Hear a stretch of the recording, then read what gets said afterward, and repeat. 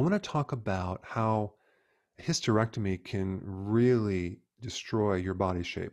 Now, this video is not just for women who had a hysterectomy, but it's primarily for women who are considering a hysterectomy. You might want to think twice because here's the problem. When they do surgery, there's all these ligaments that are attached to the inside of your torso, to the bottom part of the ribs, to the lower back, to the pelvis. And when they cut these ligaments and fascia, which is a ligament, it can create an imbalance because all these ligaments are opposing your abdominal muscles. So when you lose this stabilizing base, it can create major weaknesses within your abdominal muscles, and then your stomach starts to collapse and fall forward, giving you more of a belly fat. It can also create lower back pain because you lose the low back curvature. It can even actually spread your hips out a little bit more. It can create weaknesses in your core. But other than that, I think it's totally fine, and I'm being very sarcastic. There's other side effects too that occur after you have a hysterectomy. Number one, you can lose your libido, you can have bladder issues, bowel issues, even increase your risk for cardiovascular disease and even clots because of the imbalance in hormones if you had a full hysterectomy when they took out the ovaries as well. Depression is a side effect. Weight gain is a big side effect. In fact, the average woman who gets a hysterectomy after 1 year is weighing 25 pounds more. Also, you can have pain and inflammation, but there are also people that have no symptoms at all. So before you implement any of this information, check with your doctor. I'm just giving you my opinion.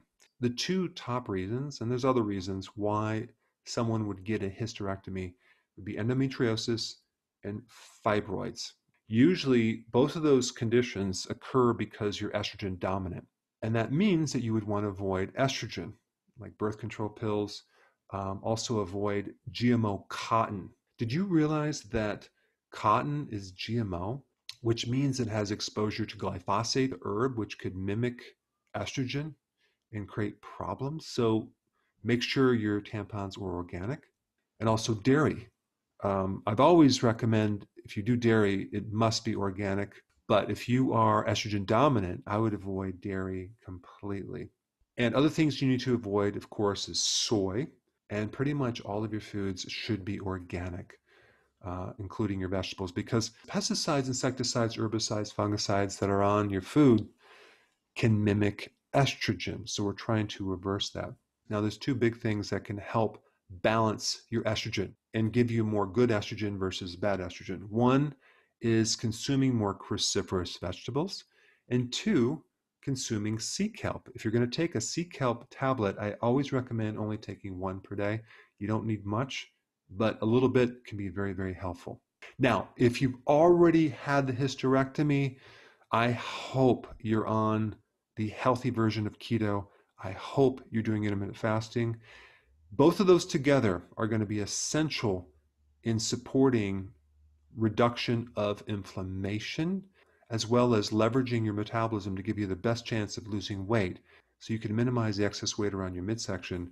And if you do fasting, periodic prolonged fasting, your body will go through what's called autophagy and will help recycle damaged proteins, as in scar tissue and adhesions that comes with surgery.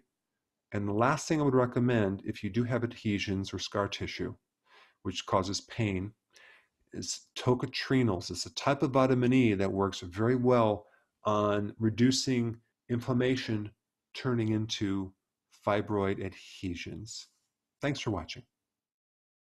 Before you go, if you have a question about a product, or you're new to keto and you want to know how to begin keto, or you're on keto and you need a debug because it's not going as smooth, I have a keto consultant standing by to help you.